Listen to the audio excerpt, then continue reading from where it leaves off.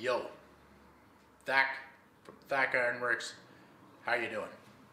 Today we're gonna do video 2 in our Cauldron for the Hobbit hole, which is part of the whole Hobbit hole series.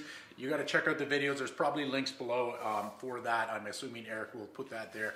Anyway, in our last video, you saw me make this cauldron, hot dished it out of one piece of bronze, silicon bronze.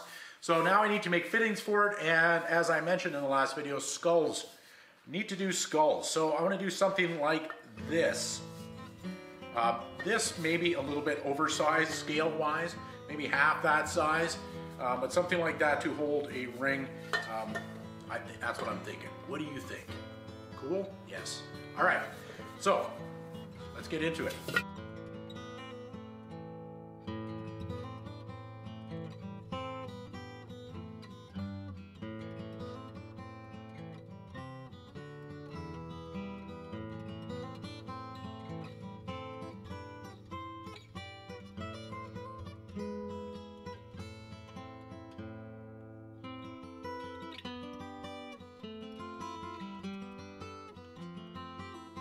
Okay, just a quick rough maquette just to kind of scale out what I want to do with the skulls. Still think they're a little bit oversized, but I kind of like it. It's, you know, a little over the top, and why not? If you can't do something badass and extreme, then why are you doing it at all? So something like that, that's the idea there. The ring being like kind of like horns coming out, and I'll probably do a twist in that. So that is my thought process there. I find it ironic that the color of my orange plasticine with dirt in it looks a lot like the bronze, and very similar in tone there. Anyway, that's what we're gonna do now. Let's go to a piece of copper and start making our first skull.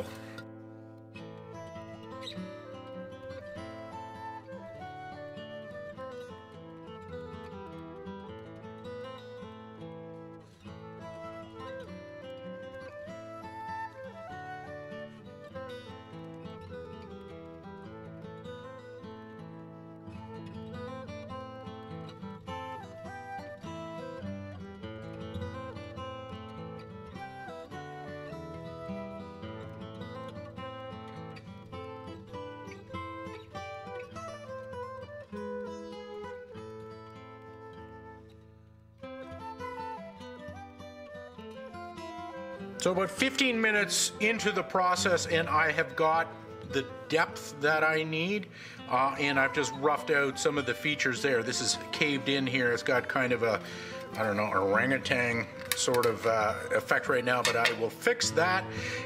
So that's got me in the ballpark now. I'm gonna work from the inside here and push out some areas, and then I should be maybe ready to go to the pitch, and then I can start getting down to some real detail. By this point, you can see I made this a little bit smaller. I felt, you know, maybe I better choke it down a little bit, but this maquette is now useless to me, so I will destroy it so it can never be used again. Actually, I'll use it for something else. From here on in, this will be my reference, and I will just work off of that.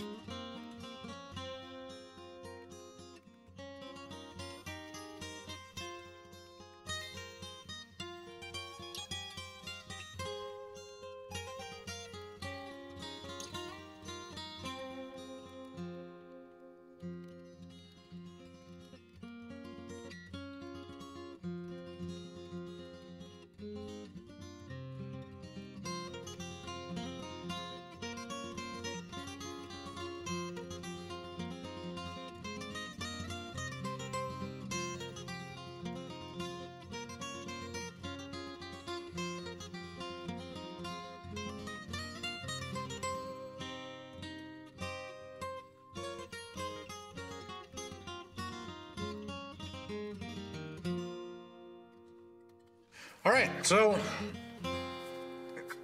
about an hour and a half of fiddly. I didn't do an overly refined detailed skull, but I think enough that you get the idea. And I just roughly hammered it into shape there.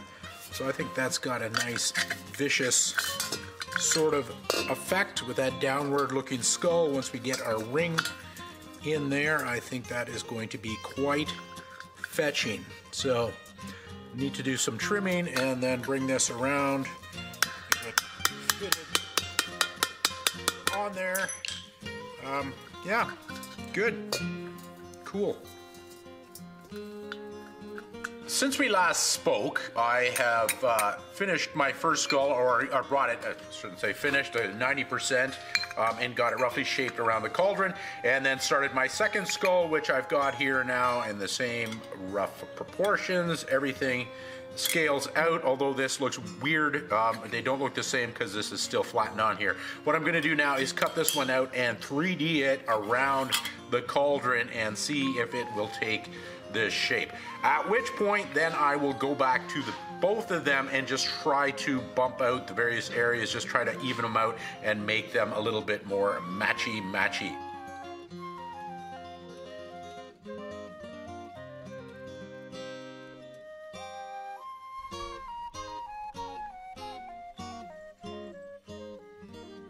Alright, so I have bolted my two copper skulls on either side here, just to get them temporarily in place. So now they've been positioned.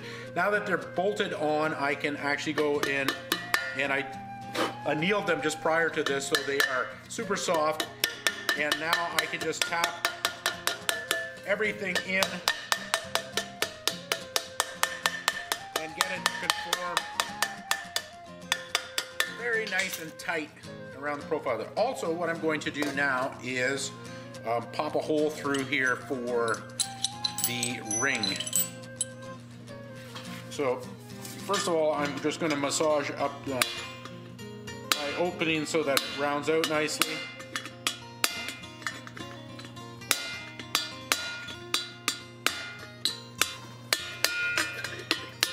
This is one of the instances where it's actually good to have a big giant beer gut, because you've got a nice tool rest, the organic tool rest to push against.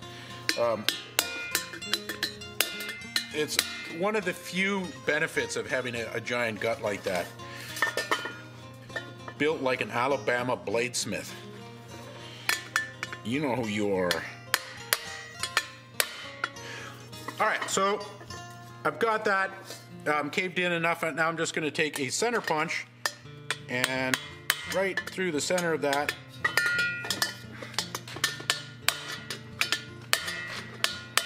So I'm trying to do sharp little wraps. What I don't want to do is cave in the entire skull. What I'm trying to do is just push that opening in.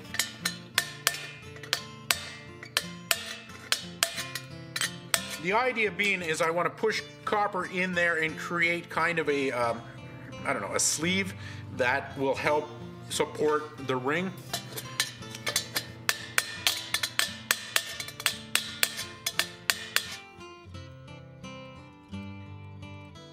Alright, so I bolted this on there so that I could facilitate the shaping of it and to drop in the holes there.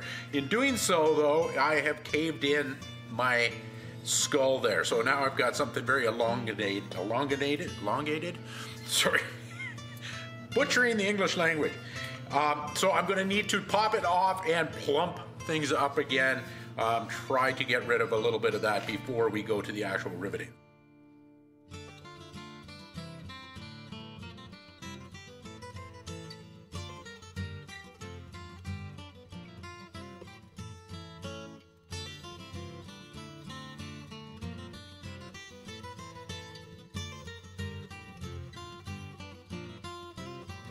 Okay, so I've got my two skulls riveted in place, and now I can just kind of tuck in the final details here, and just get rid of some of these little gaps and wrinkles, and then I am ready to move on to the rings. So things are coming along quite nicely.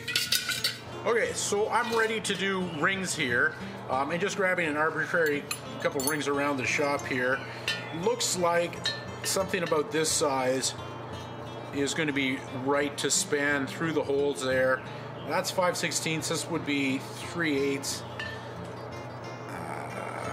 Not sure. I think probably the 5/16 would be a better scale for everything here, so that's what I'm going to do. But rather than just do a plain round ring, I'd like to do a rope twist on this. So let's go to the forge and begin the rope twist.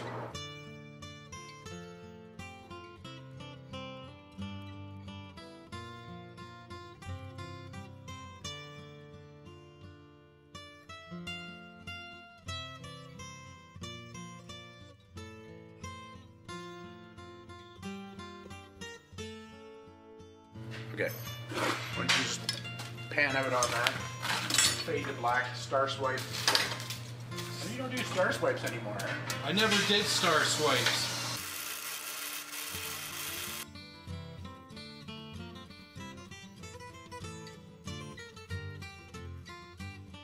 Here we go. So I've got some rings here. I got 3 rings because we needed 2 rings. Why not make 3? Just the way it worked out. Anyway, so I'm gonna pick my best 2. What I'm doing right now is just tapping these so that they line up.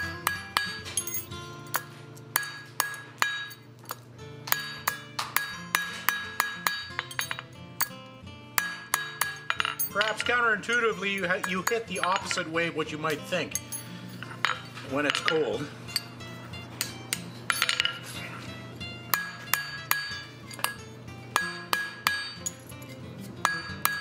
Okay, discard that one. Those are my 2 rings there. Now what I need to do is I've flattened them out because in the spiraling action there, they weren't sitting flat. Now that they're flat, I can open them up and then close them onto here and they should still remain flat. Not sure if I'm articulating that correctly, but it makes sense in my head. Are you filming this, Eric? No, I just left the camera off for the whole... Okay. Sarcasm, the coward's humor. Oh. The funny thing is that sarcasm that I'm using there. Is now handle time. So, I just come up with a little sketch here. That's half of it there, and it just shows how it goes across there. I wanted something fairly low. I'm realizing in my fireplace I don't have that much space, so I'm trying to do a low handle. Anyhow, here's what I'm thinking. I'm going to use this 3/4 by 3/8 flat bar, and I'm going to do a twist in the center, which will give it some visual interest, also a little less hot to hold on to, kind of thing, and then tapering out to something a little bit elegant. So something like that. I've got more than enough material here, but I think what I'll do is just do a center punch mark and start drawing out and see how much material I actually need. Don't know that yet. I watch and learn.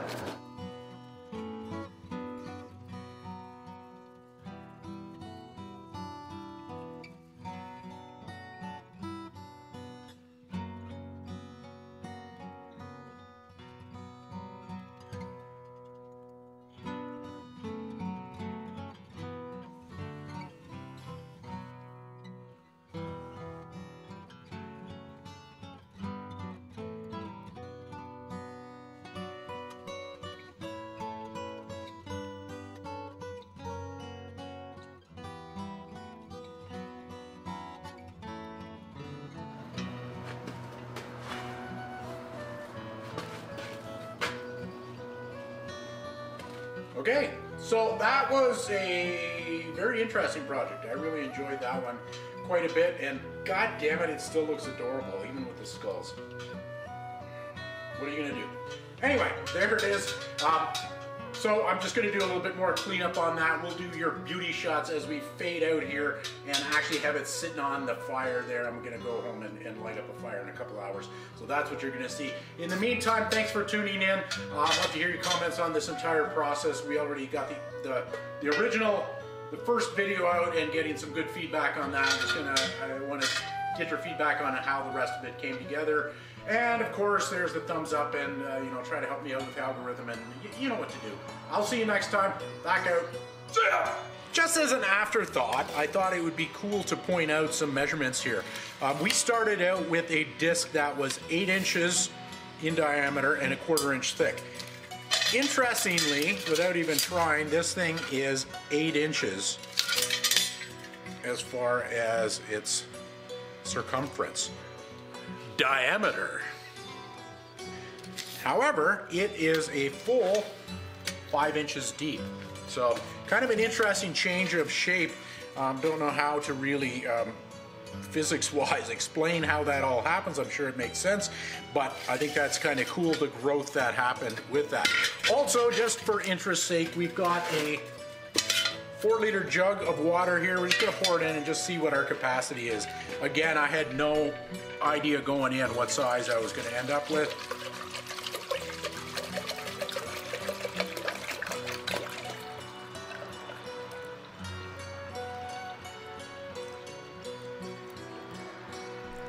Remember in the last video there was a hole that I had punched through there. I had my guy fish weld that up, and it's holding water. And